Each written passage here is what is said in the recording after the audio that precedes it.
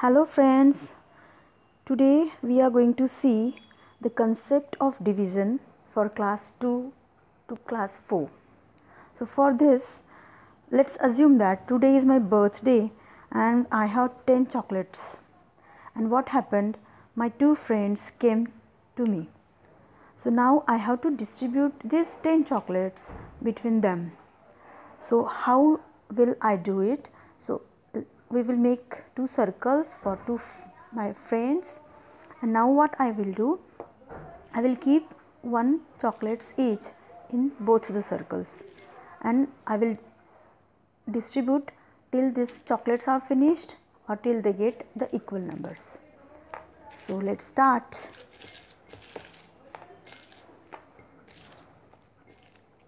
Three, 4, 5. So now both the friends have got 5 chocolates each and the chocolates also are finished. Now what will be the answer of this 10 divided by 2?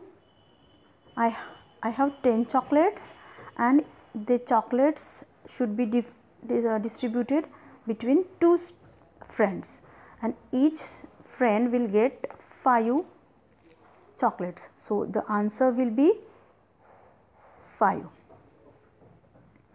Now what happened? Another one friend joined them.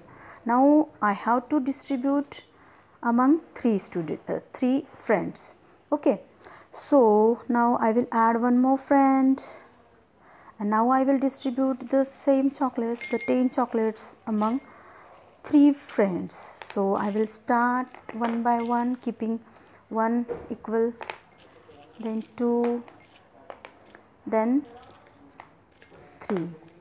Now I can't distribute this single chocolate because it will not be equal.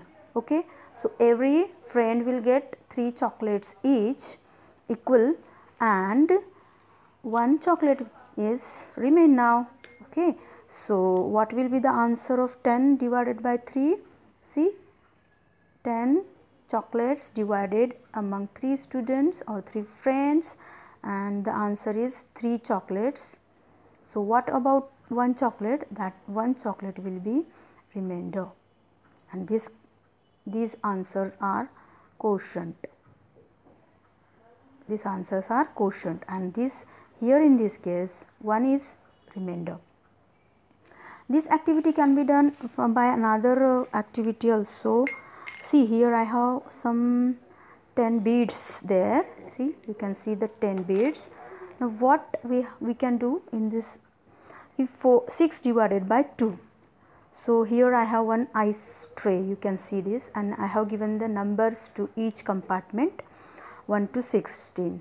So you can use small or big ice cube, ice tray or anything.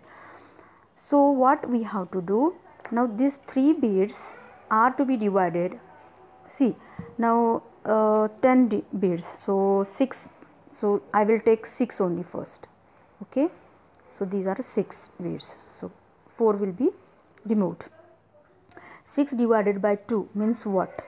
Now 6 beads are there. Now these beads have to be divided between 2. So I will start keeping first here 1, then 2. So only in 2 compartments only we have to keep it. Then again only 2. See, you can see. Okay, 2. Okay, finished.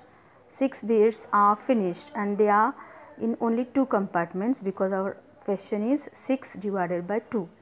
So in one compartment there are 3 beads and in second there are 3 beads. So what will be the answer?